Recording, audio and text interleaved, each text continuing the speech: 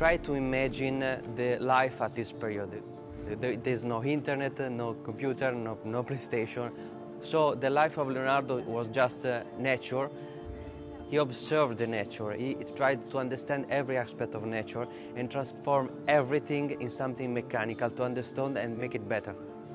Of course, you know Leonardo da Vinci, but you think you know, because it's unique in this exhibition that when you come here, you understand that you really don't know Leonardo da Vinci.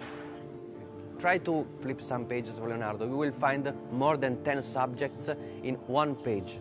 Multiply it for 6,000 and you can imagine so many things that is impossible to concentrate in an exhibition. There were a number of exhibitions currently on the market that treat Leonardo da Vinci and his work, but this one had a particular quality. It allows people to investigate the writings of Leonardo using very interesting interactive computer presentation. I kind of knew a lot going into it, but coming back out, it was like I learned so much more because he did so many things.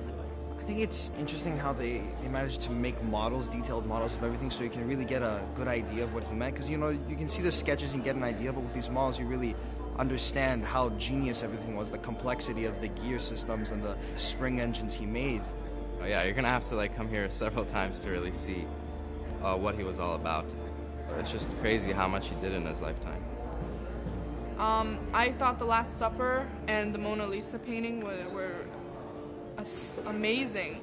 Yeah, I was surprised that they could make it look as full, because it looked so damaged before.